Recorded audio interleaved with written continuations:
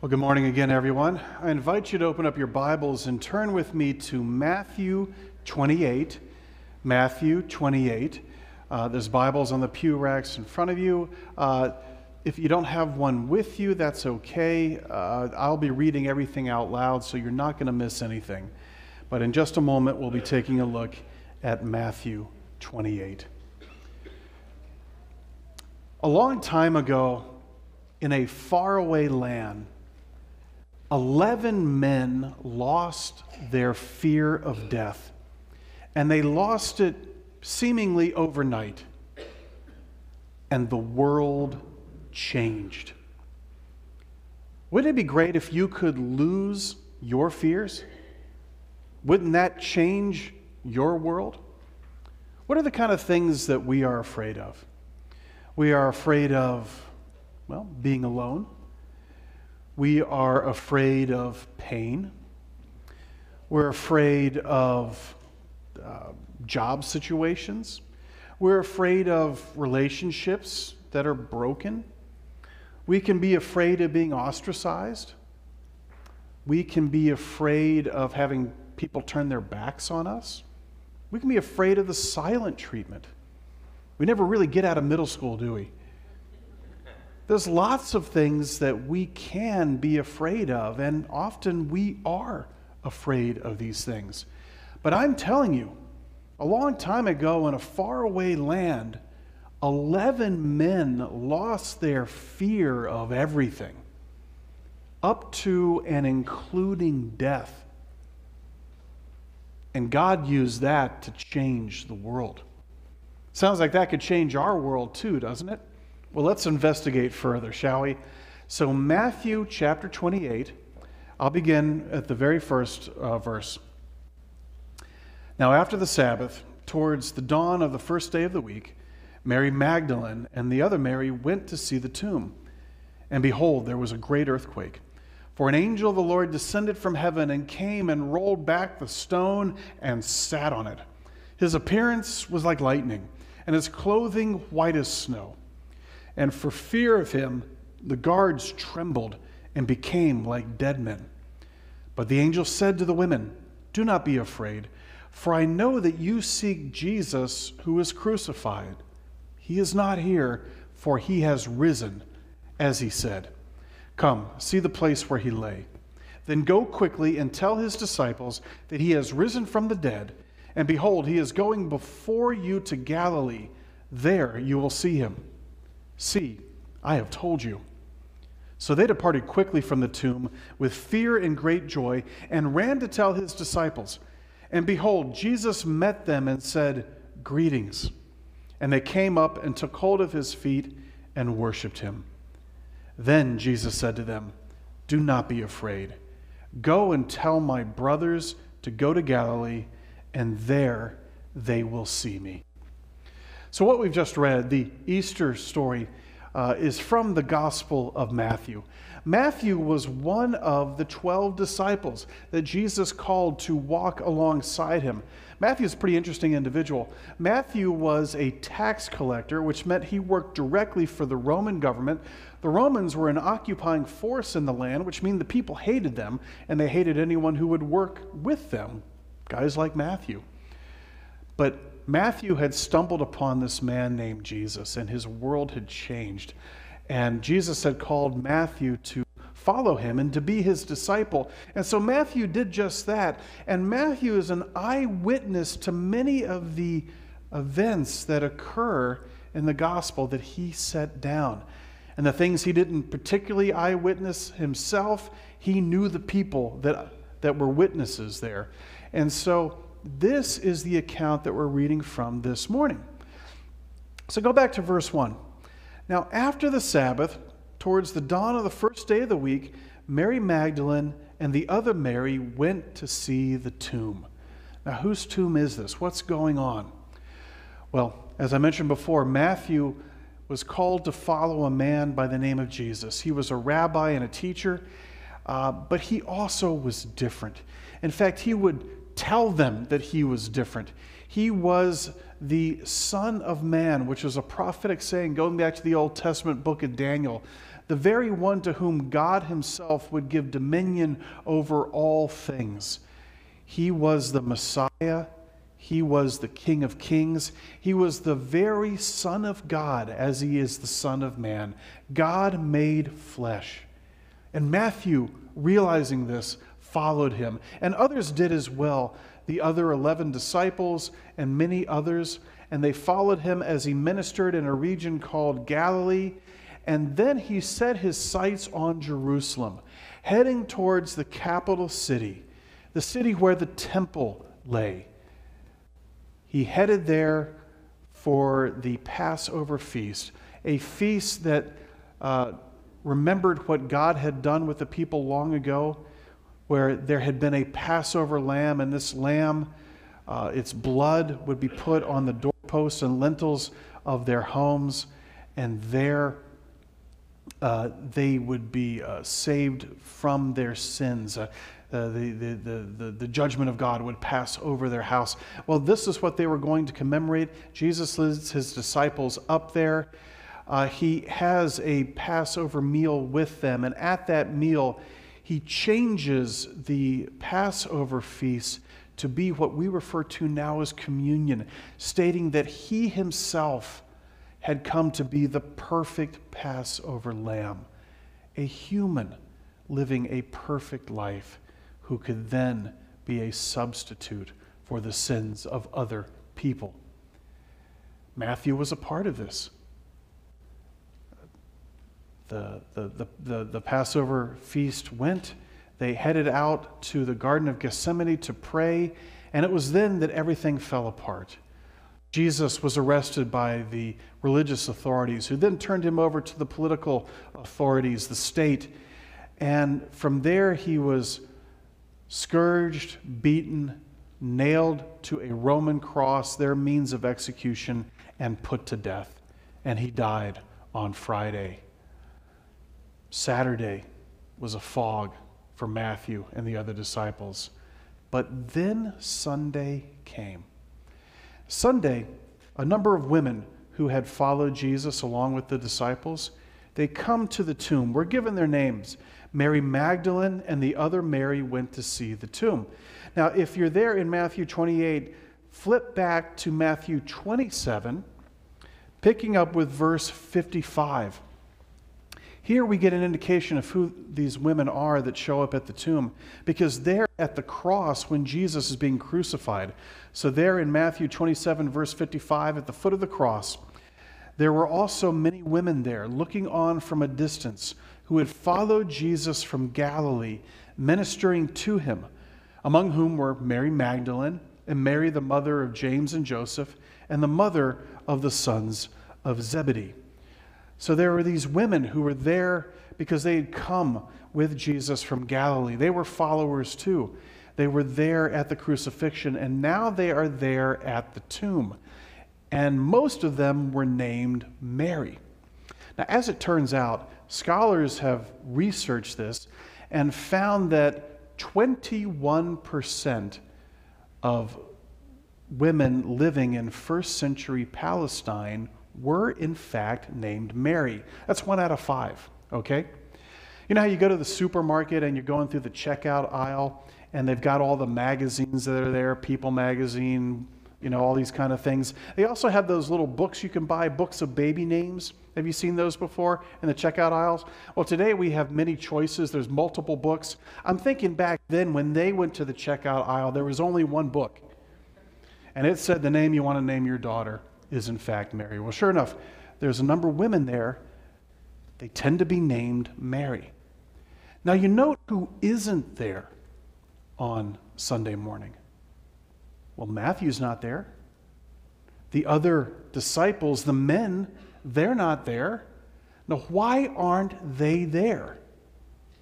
It's because they were afraid. On the night Jesus was betrayed, that Thursday night, he takes them to the garden right outside the city gates there, the Garden of Gethsemane, where there's olive groves. And he goes there to pray. And he brings his disciples with them. But they all fall asleep. And then the religious authorities show up, coming to arrest Jesus. We'll talk more about that in just a minute. And they arrest Jesus. And you know what happens to Matthew and James and John and Peter and these strong guys that have been following Jesus? They flee for their lives. They skedaddle. They're scared to death. The authorities are coming down on Jesus. He is going to be arrested. They can see now what's going to happen. They're afraid the same thing is going to happen to them. They too will be arrested. They too will be beaten. They too will be turned over to be executed. And so they run for their lives. They run for their lives. And they've spent the last 36 hours or so cowering.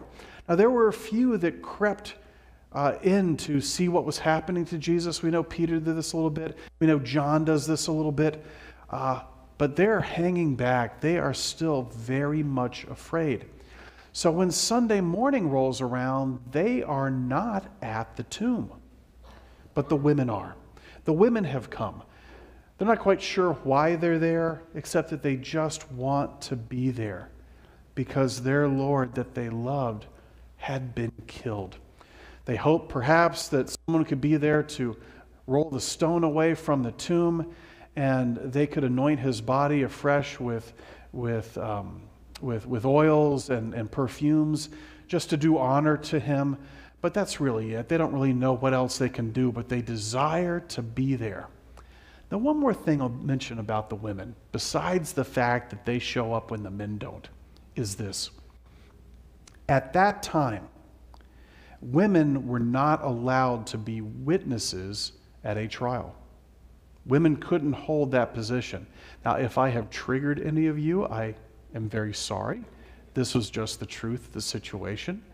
And I explained that to you this morning to note this. The women are going to be the very first witnesses of Jesus' resurrection. And God arranged this. God doesn't care that they weren't allowed to be witnesses. He's going to make them witnesses anyway.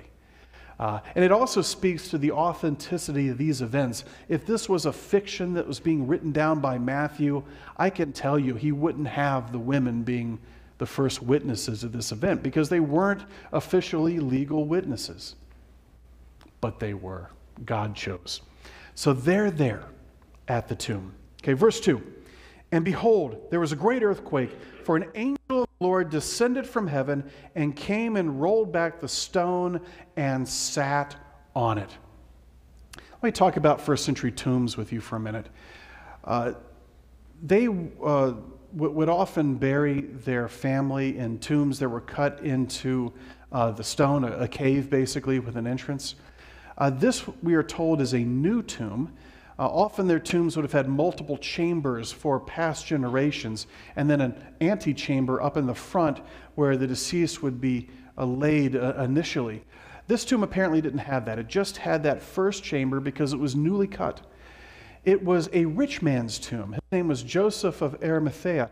He was a rich man who had become a tentative disciple of Jesus. But when Jesus died, he decided to turn over his tomb for Jesus to be buried in.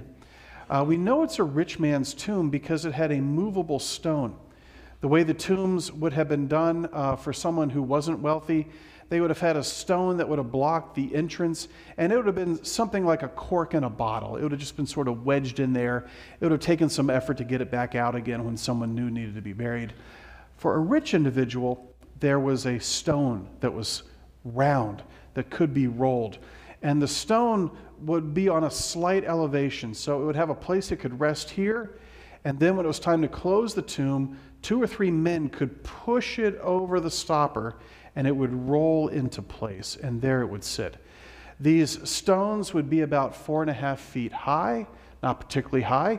The entrance that they closed would be something like 3 feet high. And we know this was the case in the tomb that Jesus was buried in because in 2 of the other Gospels we see that both Peter and John, when they run to the tomb to investigate what has happened, they stoop down to look in. So they are looking into one of these tombs. Once again, another little detail that speaks to the authenticity of these accounts. And so an angel comes. The stone is rolled back. The angel sits on the stone. His appearance was like lightning. His clothing was white as snow. And for fear of him, the guards trembled and became like dead men. Now, in reading this account, there are two individuals or groups that are at this tomb that we don't normally see at tombs. One would be that angel. Okay, we see lots of statues of angels in old cemeteries, but to see a real live angel would be out of the ordinary, let's just say. The other thing that would be out of the ordinary would be to see a guard in front of a tomb, soldiers in front of a tomb. Who's afraid that the dead are going to get up and walk away? Nobody, because they're dead. But there's a guard here. Now, why is the guard here? Let's ask that question first.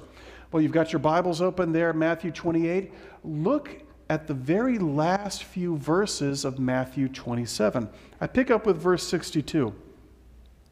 The next day, this is Saturday, that is the day after the day of preparation, the chief priests and the Pharisees gathered before Pilate and said, "Sir, we remember how that impostor said, 'While he was still alive, after 3 days I will rise.' Therefore, order the tomb to be made secure until the 3rd day, lest his disciples go and steal him away and tell the people he has risen from the dead. And the last fraud will be worse than the first." So Pilate said to them, "You have a guard of soldiers. Go make it as secure as you can." So they went and made the tomb secure by sealing the stone and setting a guard. So the day before, the day after Jesus is put in the tomb, the religious authorities gather together, and they remember something that the disciples have forgotten. And that is that Jesus on multiple occasions stated that he would be put to death but would rise again on the 3rd day. It's funny that the disciples, that this seemed to go in one ear and out the other. They just didn't register with them. They didn't understand it. They were confused by it. But the religious authorities, they heard it. And here's why I suspect that they heard it. They heard it because, in point of fact, they actually wanted to put him to death. They wanted to take Jesus, put him to death, bury him in a tomb, and forget about him. And here he's saying, "Oh, you can try it, but it's not going to work." That would have caught their attention. That would have caught their attention, and in fact, it did catch their attention, because Jesus did say these things. And so they want to make sure that no one pulls a fast one in the middle of the night and removes Jesus' body and claims that he has risen again. Something they know to be impossible. We all know it to be impossible. The dead can't come back to life. But they didn't want a fraud to be perpetrated here. And so they go to the Roman governor. They themselves don't have the authority to do much, but the Roman governor does. His name is Pilate. Pilate stood in place there in Palestine of the Roman emperor back in Rome. The Roman Empire was perhaps the most powerful empire, and therefore the most powerful state that has ever existed on this planet. And its representative in Palestine at this time was the governor Pilate.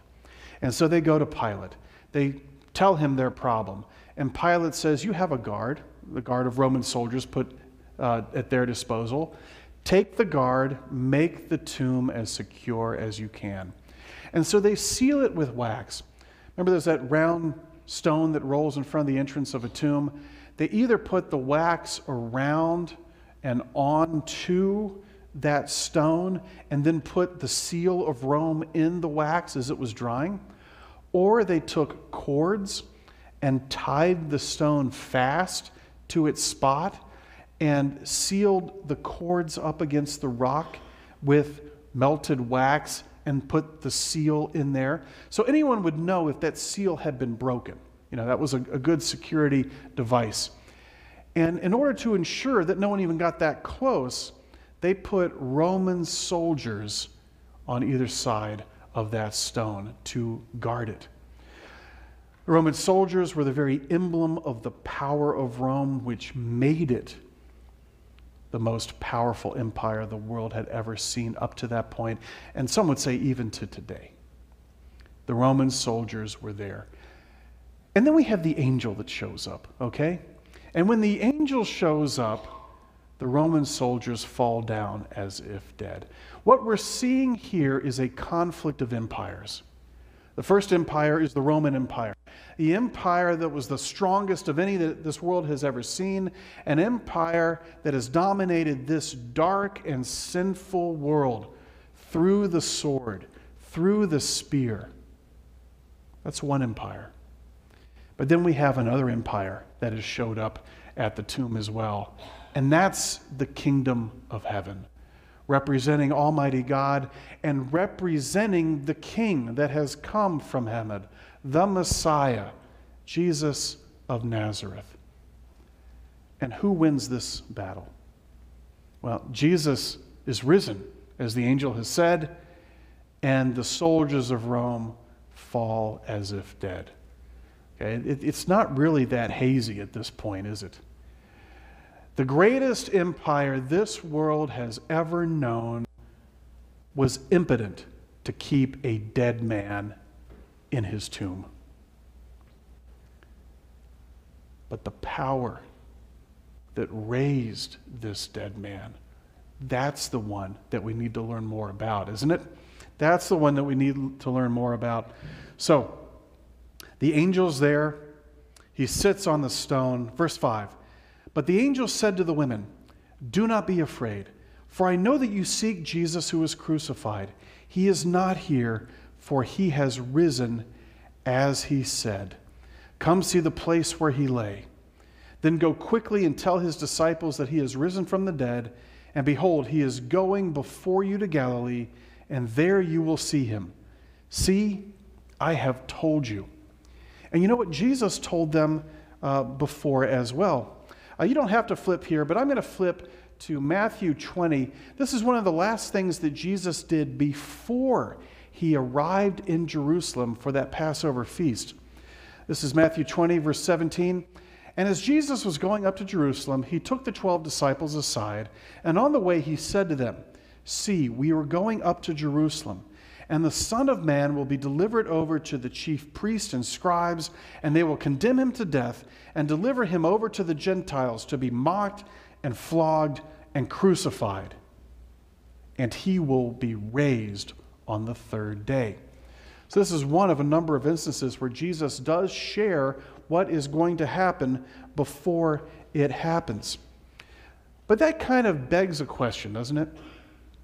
So if we have this conflict of empires, where we have the Roman Empire, the greatest the world's ever seen, falling dead or like dead at the tomb, and we have an angel from the kingdom of heaven coming and displaying the power of heaven over these events, if all of that is the case, and if the kingdom of heaven is so powerful, and if God is large and in charge, why did he not prevent his son, his anointed one, Jesus the Messiah, from dying in the first place?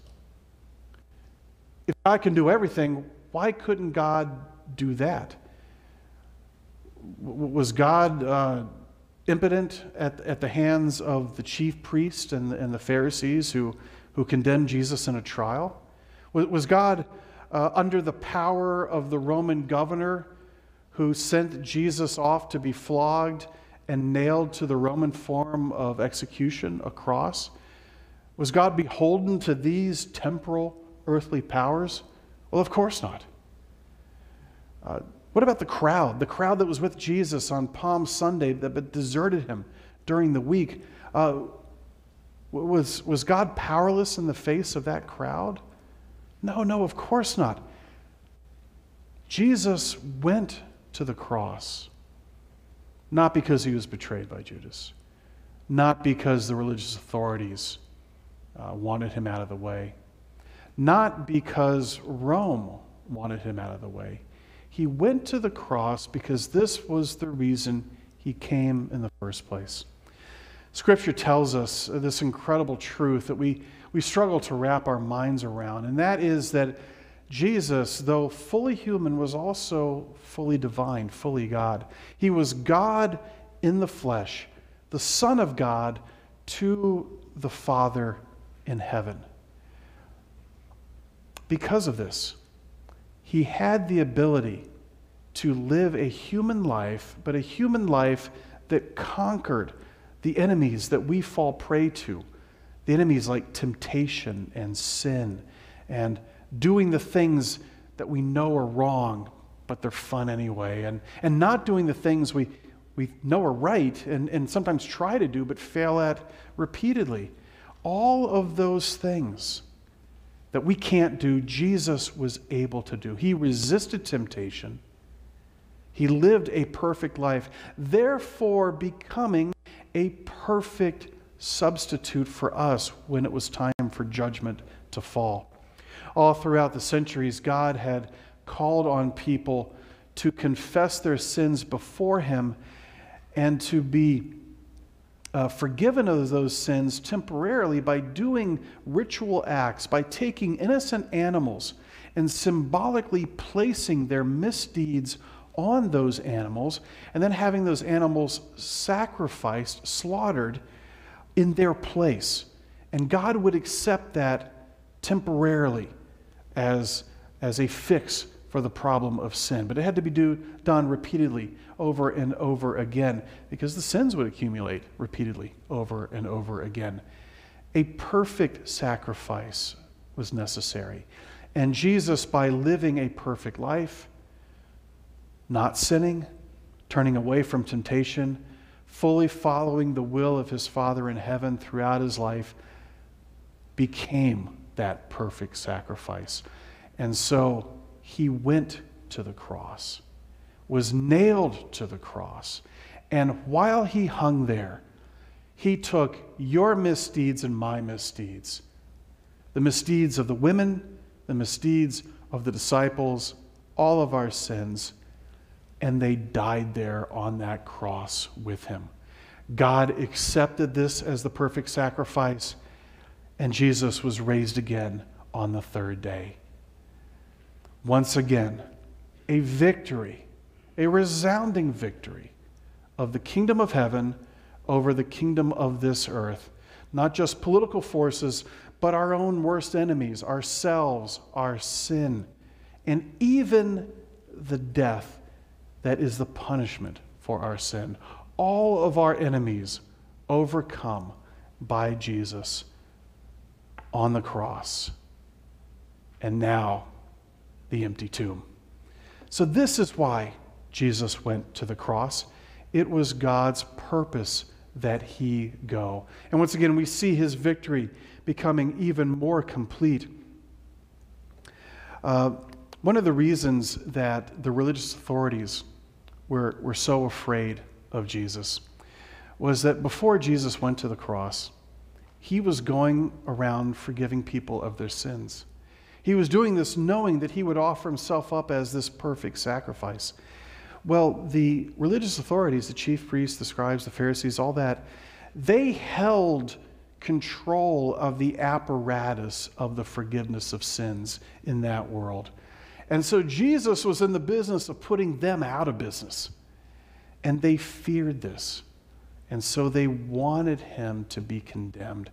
They wanted to, bury him in the tomb and bury any kind of truth about him in the tomb. But that wasn't going to happen, was it? Wasn't going to happen. The truth comes out as it always does. It breaks forth into glorious sunlight, and they could no longer hide what was going on there. And we're going to see that in just a second. So the angel tells the ladies, now go quickly, verse 7, and tell his disciples that he is risen from the dead, and behold, he is going before you to Galilee. There you will see him. See, I have told you. So the women are given the task of going and sharing what has just happened. They desire and are given the charge by heaven to share what has happened. But look at what the religious authorities do. Jump down to verse 11, which we haven't looked at yet. Verse 11. Now while they, the women, were going, behold, some of the guard went into the city and told the chief priest all that had taken place. And when they had assembled with the elders and taken counsel, they gave a sufficient sum of money to the soldiers and said, tell people, his disciples came by night and stole him away while we were asleep. And if this comes to the governor's ears, we will satisfy him and keep you out of trouble. So they took the money and did as they were directed. And the story has been spread among the Jews to this day. So Matthew's writing probably about 20 years after these events. And to this day, in order to try to cover up this amazing thing that had happened, the religious authorities paid off the guards to keep silent. So look what heaven does. Heaven tells the women to go and share the truth, the good news. Look at what the religious authorities do. They pay hush money to the guards to try to bury the truth, to make it go away. Well, the fact that we are here today, 2,000 years later on a different continent, speaks to the fact that they were impotent in burying the truth, doesn't it? The truth has a way of coming out, does it not? And the truth did, in fact, come out. On an earlier year at a different church when I was preaching an Easter Sunday message, what I did in preparation before that was I got on the internet and I looked for Bible-believing churches in every time zone of the planet and got a little bit of information about them. And so I opened the sermon by calling everyone's attention to a church in Christchurch, New Zealand that was going to be that actually had already celebrated Easter because of the time difference. And I just went across the globe, each time zone, highlighting a different church that was celebrating Easter just as we are. The truth cannot be buried, even though powerful people work to do it. Those powerful people were afraid of the truth. Now, we started this morning talking about being afraid. Are you afraid of the truth? Think about that for a minute. There's many other things that we can be afraid of, right? And we mentioned some of these. We can be afraid of the drift that our society is taking. We can be afraid of disease and death. We can be afraid of being alone. But we can also be afraid of the truth. Because what happens when we drag the truth out into the bright light of heaven? Nothing can hide. Everything is exposed. Everything that we've done, everything we've thought, everything we've said, everything we've neglected to do or say, all of these things, when dragged into the light, are exposed. And that's a scary proposition, isn't it? That's a good thing to be afraid of, that everything about us would be revealed. There are people here this morning via the live stream in the room here that are afraid of just that. You are afraid that your incapacity to live the life you want to live without hurting people by accident or on purpose, without controlling your impulses, without being able to watch what you say or do or feel or think. This inability would be exposed, and you'd be seen for who you are, someone who needs help, needs divine intervention, in fact. Someone, frankly, just like the rest of us, because we all need that. But it's a scary thing to contemplate. I think the religious leaders were afraid of similar things to this. They were afraid that if God ever did really shine his light on their lives, and the apparatus that they controlled, it wouldn't look very pretty. You ever feel like you're fooling everybody? That if they only knew, and you don't want them to know, right? This is what happens when the light shines and our fears are brought in front of us. If you are in that situation this morning, let me tell you that there is really no reason to fear. The idea that all of your inadequacies or failures or the darkness of your heart, the stuff that goes on when no one's around in your mind, that these things would not look very pretty when they come to light, and therefore they need to not come to light. Well, my friends, the truth cannot be buried forever. Maybe for a season, maybe for Saturday, but Sunday does come. And at some point in this life, be it on this side of eternity or the other side, we will stand in the presence of the righteous judge, and the light will be on us, and everything will be exposed. That is a scary proposition because there's no way to hide there. And oftentimes we're not even able to hide in this life, even though we try. But Jesus, who has conquered sin and death, if we cast ourselves upon his mercy, he shares with us his victory. The victory he won by defeating death, the victory he won by defeating sin. And when we stand before the righteous judge, we don't stand alone. He stands beside us and says, "This one is mine. I have redeemed him. I have redeemed her through my blood. She is clean. He is righteous." We don't need to fear the light of justice and truth and righteousness. And therefore, we don't need to fear anything else. We don't need to fear death. Think of Jesus' disciples that ran, okay? Why did they run? They were afraid of being arrested, just like Jesus. They were afraid of being mistreated. They were afraid of being accused, condemned, tortured, and killed. Those are legitimate fears. They were his followers. If he's going to be condemned to death, it would make sense that the state would condemn them as well. Legitimate fears, right? If we were in the same situation, that would be a lot for us to fear also. Think about the women. They weren't afraid of that. They were not going to be tried as his followers. But they were afraid probably of other things, maybe even deeper fears. Here's what the women would have been afraid of.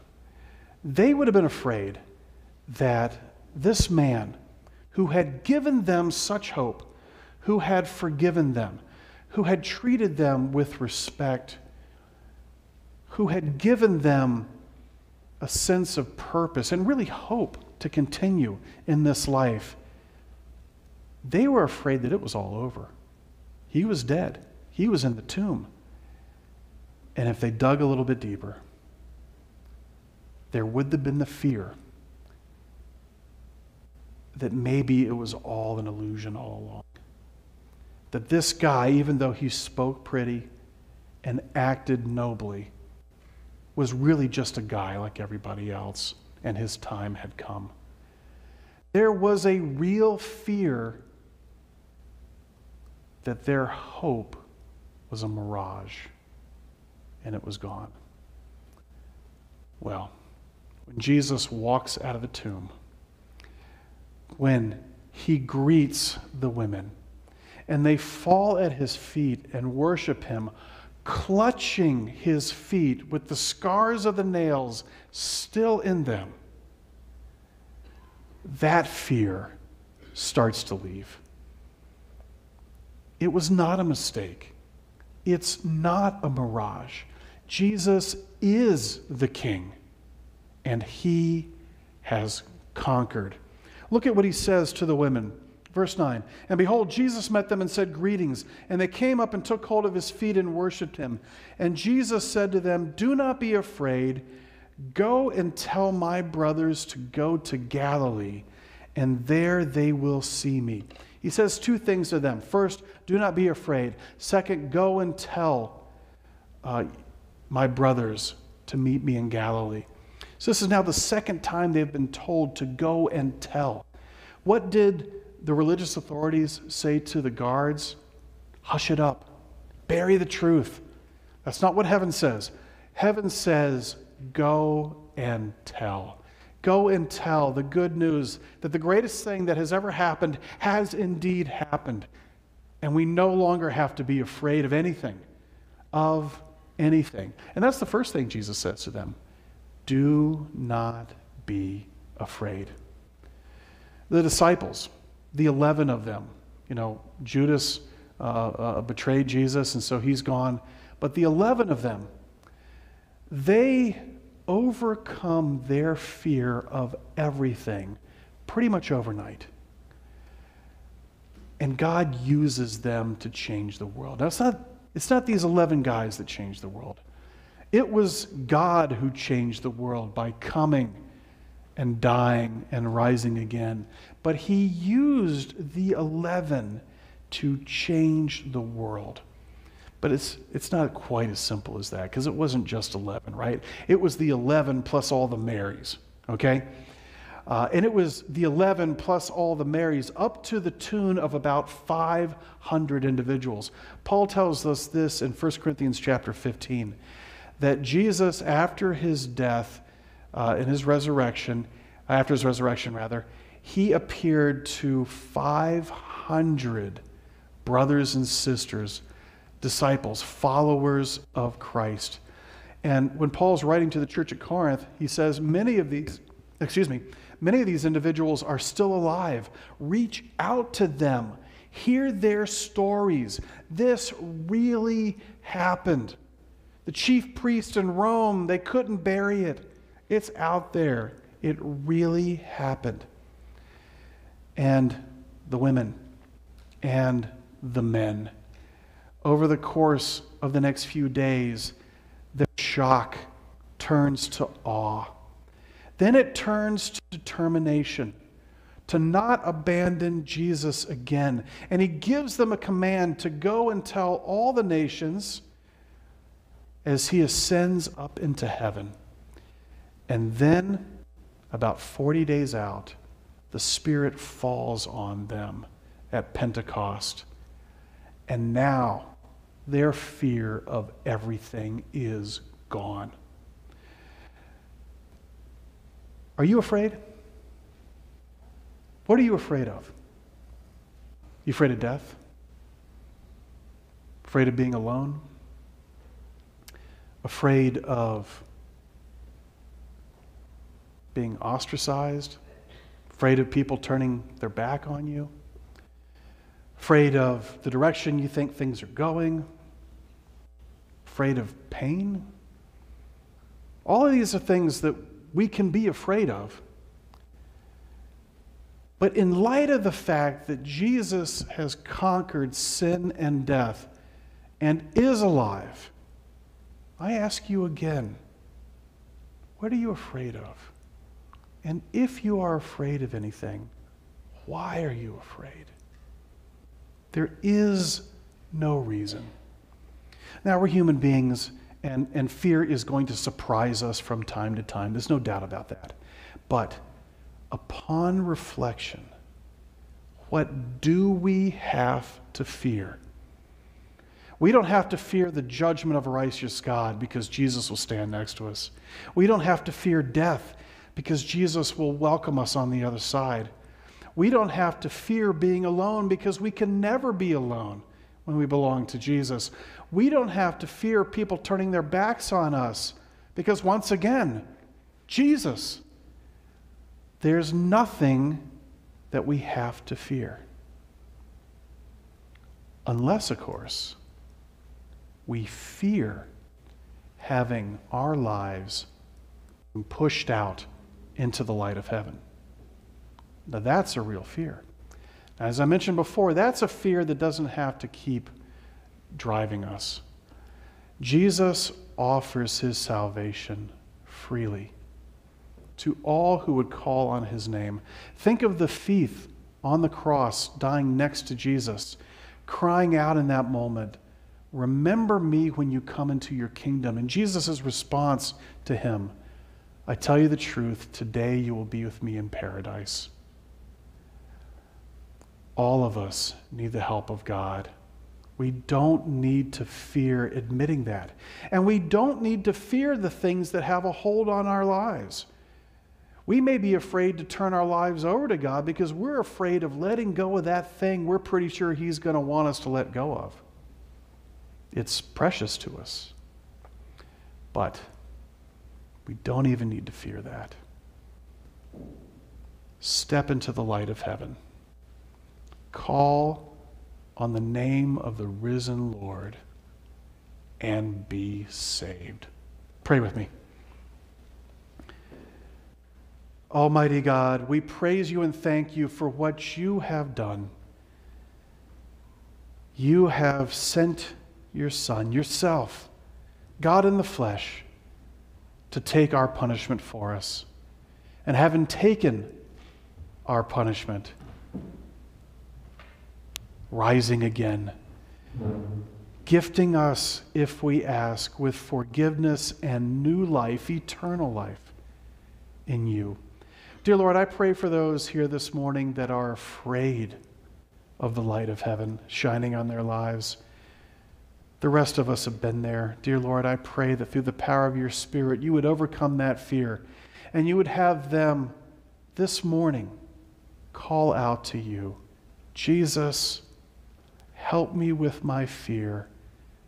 Forgive me. Make me yours." And I pray, dear Lord, that that happens in their hearts. The miracle of the resurrection happening again today as it is happening all over the world. Dear Lord, for those of us who have followed you for some time, who still deal with fear from time to time, and perhaps are dealing with a particular fear right now, Lord, I pray, Lord, that through the power of your Spirit, you would remove the blinders that we keep wanting to put in front of our eyes and remind us that truly we have nothing to be afraid of.